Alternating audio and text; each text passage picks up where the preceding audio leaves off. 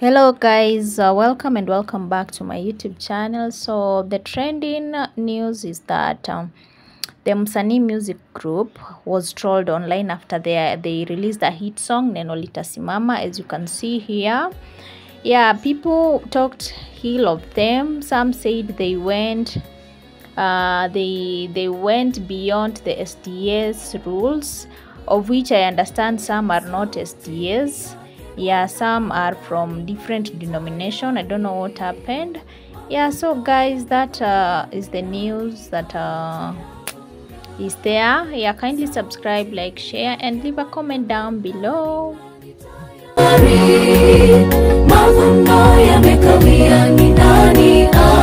So guys, what is your take about this music? Was it bad that they were forced to pull it down, or what's wrong? Because to me, I don't see anything bad. They were worshiping their God the best way they know how. Yeah, so those who are judging, I don't know what you expected of them. Yeah, so kindly subscribe, like, share, and leave a comment down below about your take on this music.